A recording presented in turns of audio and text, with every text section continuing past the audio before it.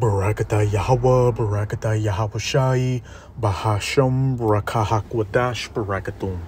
First and foremost, I want to give all praises, glory, and infinite honors to Yahweh, Bahasham, Yahweh Shai. Double honors to the apostles and elders, a great millstone who rule and teach well. And peace and salutations to you sincere Akim out there, pushing this word in truth and sincerity to the four corners of the globe. May you brothers endure unto the end. This is the brother Ra'aya coming at you with another lesson. And I'm going to start it off in Romans chapter 3, verses 3 to 4. For what if some did not believe? Shall their unbelief make the faith of the Most High without effect? Most High forbid. Yeah, let the Most High be true, but every man a liar. As it is written, that thou mightest be justified in thy sayings, and mightest overcome when thou art judged. And I opened up the video with this verse to preface an article on endtimeheadlines.org titled, Bible Sales Exploding from Fears of Global Unrest and Political Uncertainty. And you always see these things take place. You saw it take place after 9/11. You're seeing it take place right now. And, after a lot of major events take place, you see an uptick in Bible sales. And why is that?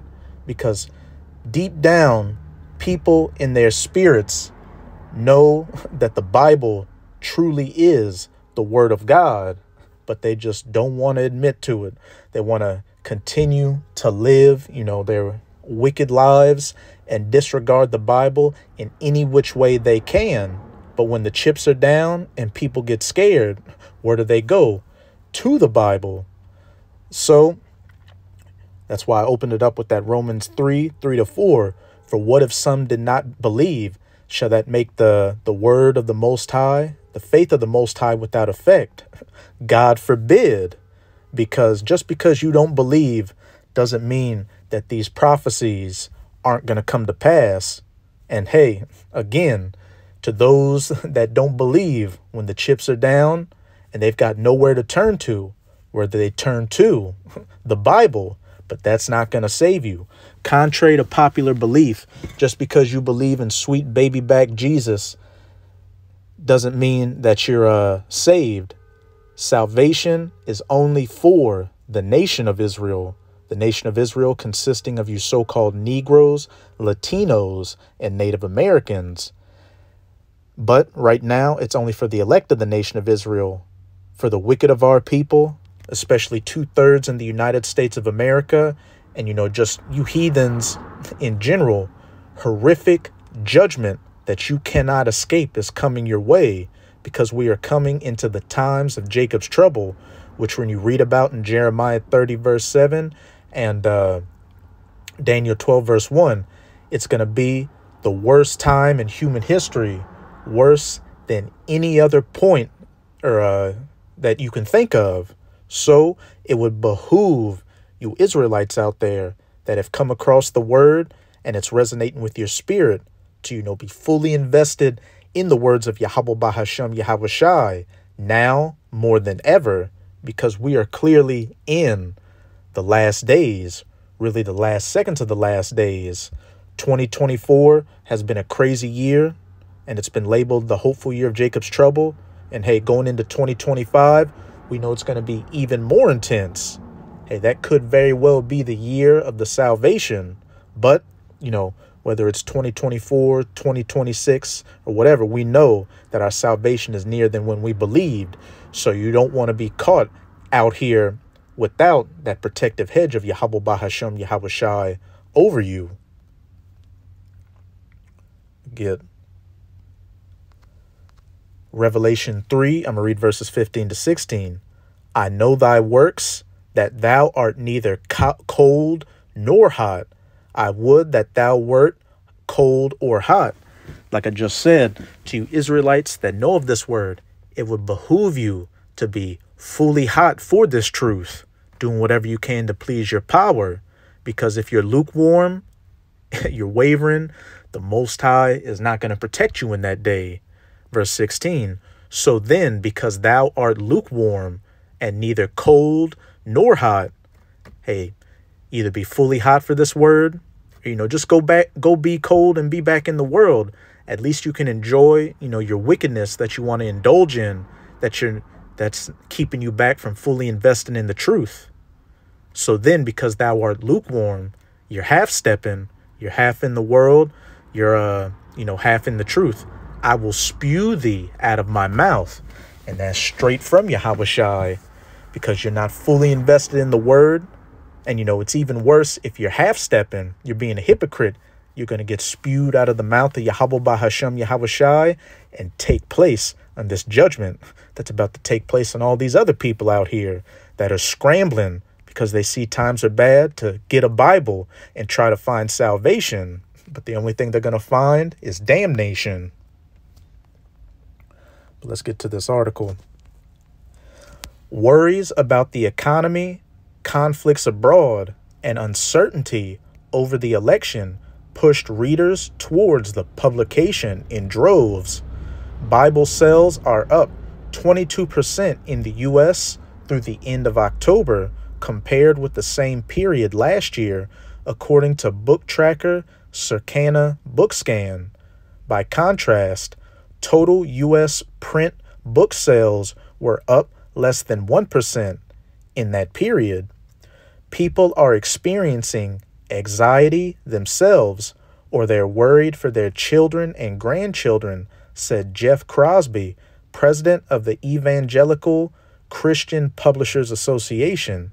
It's related to artificial intelligence, which is going to play a major part in the MARKOFTHEBEAST in Revelation 13, verses 16 to 18, which is the RFID/NFC C-hip implant.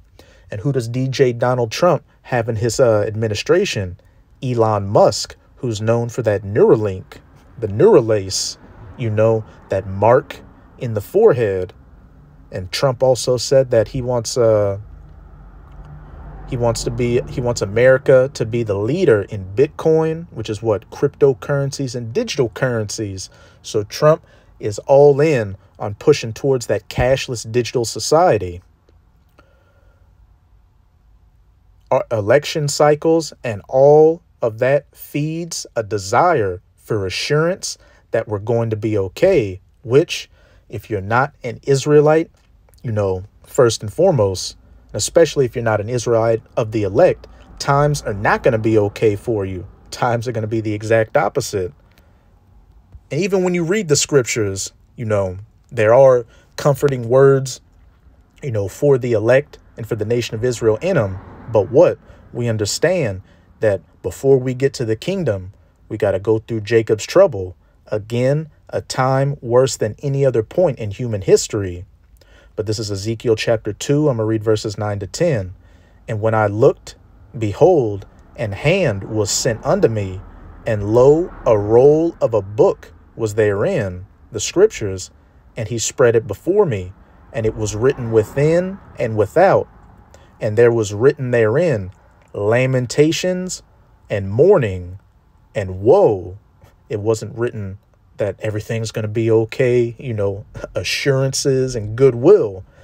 Lamentations, mourning, and woe, because Yahweh Bahashem Yahushua is about to judge this planet and all you wicked people in it, especially in the United States of America, for these lies of iniquity you've been living.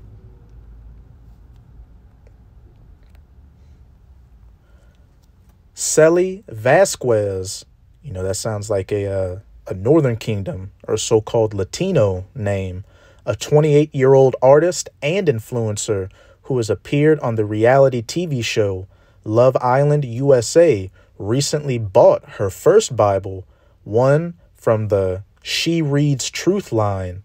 What is that? What is the She Reads Truth line at Barnes & Noble? I have read Bibles that my mom gave me, but I felt I needed my own to start my own journey, that it symbolized I was starting a walk with God, she said. I felt something was missing. It's a combination of where we are in the world, general anxiety, and the sense that meaning and comfort can be found in the Bible. But why now? She just said her mom had been giving her Bibles, throughout her life. But now that what? You can start to see these prophecies come to pass and that things aren't going to get better, that now all of a sudden you want to pick up the Bible and be saved. That is not how this works. Bethany Martin, manager of the Faith and Life bookstore in Newton, Kansas, said she is selling to lots of first-time Bible buyers. They're looking for hope with the world that the way it is, and the Bible is what they're reaching for. She said, hey, for what if some did not believe? Hey, the word of the Most High shall stand, and everybody shall be found a liar. People are seeing that all these things that they believed in and scoffed at the Bible over, hey, it's not giving them the answers they're looking for. So now, like I said earlier, in their spirit, people know that the Bible is the word of God. They're trying to come and find answers. But for the majority of you, those answers you're going to find is that lamentations, mourning, and woe. And hey, this is a spirit. I wish I could put it on the video, but, I'm parked by an area called the Seawall. And they got some graffiti on the seawall. And one of them's that the pentagram saying, "Hail Satan." Faith and Life's website offers from more than 270 Bibles, including a $95 leather-bound giant print option and a $7.99 pocket-size New Testament. Others sell graphic novel Bibles, reference Bibles in a rainbow of color options, versions intended specifically for men and teens. What does that mean? And early readers, audiobooks, and even one bound in goatskin, priced at $832.50. And what the Bible you should be concerned with getting right now is a King James version. That's the closest you're going to get to, the original translations in the English language. But, they got all these other different versions out here for the It's Her Choice line or whatever that was called, Bible specifically for men and teens, all these other things. It reminds me of a couple of years ago, I was watching a YouTube channel called The Scariest Movie Ever. I don't even know if that channel's still up. But, he was a bugged out Christian talking about end times things, and a Moabite, a so-called Chinese person, called into his channel and said, "Oh, I finally, opened up to, I accepted the word of Jesus." And, she was crying on the phone talking about how she's been saved. And then she said, "I got a Bible with the Chinese zodiac in it." Just complete fucking madness. Again, Revelation 3, either be cold or hot. Do not be lukewarm. If you're an Israelite that has come across this truth, hey, be fully invested in it. Don't be marrying the scriptures with anything else out here, because anything less, hey, leads to, your judgment. In March, President-elect Donald Trump endorsed the God Bless the USA Bible, which I believe has the amendments and the Constitution in it, which, another thing, that's a heathen system that was set up by these Edomites. You can't marry, something outside of the Bible with the Bible. So another cut there, which sells online for $59.99 and isn't included in the Circana book scan figures. Oklahoma's education department recently purchased more than 500 of those Bibles for local schools, the Tulsa World reported, referencing copies of purchase orders.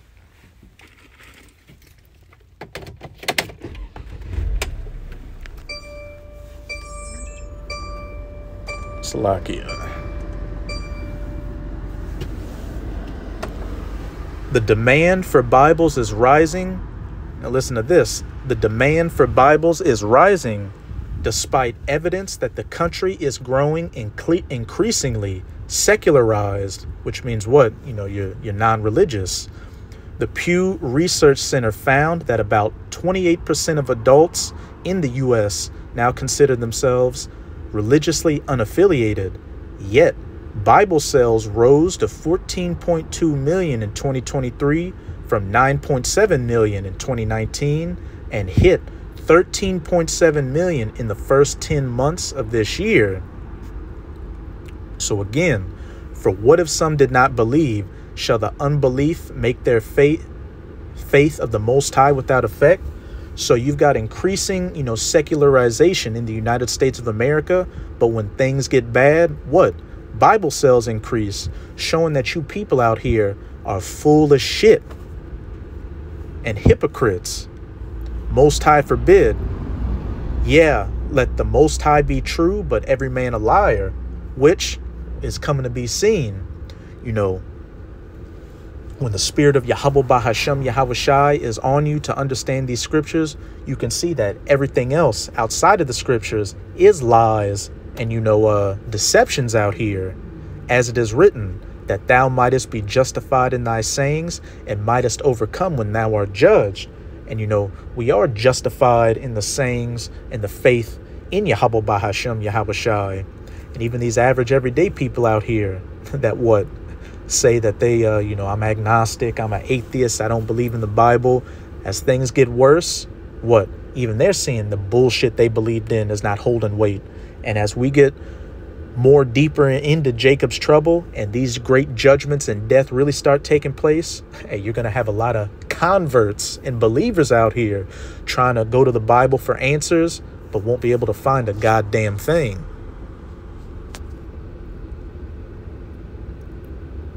But that lamentations, mournings, and woe. Readers are also stocking up on related titles that provide guidance, insights, and context, even sets of stickers to flag particularly meaningful passages. Sales of other holy books, such as the Hebrew Bible, the Quran, the Bhagavad Gita, are included in the broader categories and aren't broken out separately by Circana Bookscan. So with this website, you got the Bible that you can get, but then they'll, relate it to, here's some other religious and spiritual texts that you might be able to find answers from. Causing people to be lukewarm out here. I bet you got a lot of Israelites out there, and a lot of you have heard the word by this point in some form or another. You want to get the Bible to find answers, but you don't want to fully invest in it. You still want to try to find some other way out, because when you come under Yahweh Bahashem Yahweh Shai, it comes with that discipline. It comes with truly cutting yourself off from the world. And for the majority of our people, that's too big of a pill to swallow. But that's it with this article. Now I'm going to go to Isaiah 34, verse 16. Seek ye out of the book of Yahweh and read the Bible, the Old and the New Testament, as well as the Apocrypha, which is a part of the Old Testament, which, if you get the 1611 King James, the Apocrypha is included in it. But, the 1611 is written in that Old English. So you can just get a regular King James and, and a regular Apocrypha to go with it. No one of these shall fail. These prophecies, these sayings, anything. If you want 100% truth on what took place in the past, what's currently taking place, and what's about to take place, you go to the book of Yahweh Bahashem Yahweh Shai, not the Bhagavad Gita, the Holy Quran,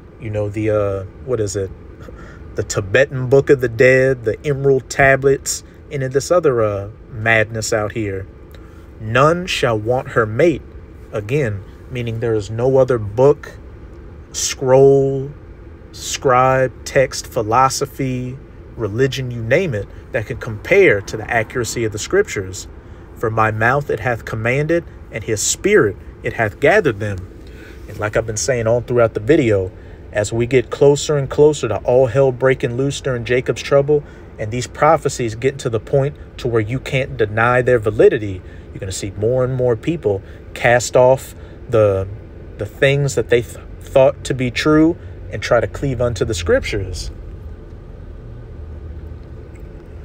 This is Jeremiah chapter 16. I'm going to read verses 17 to 19.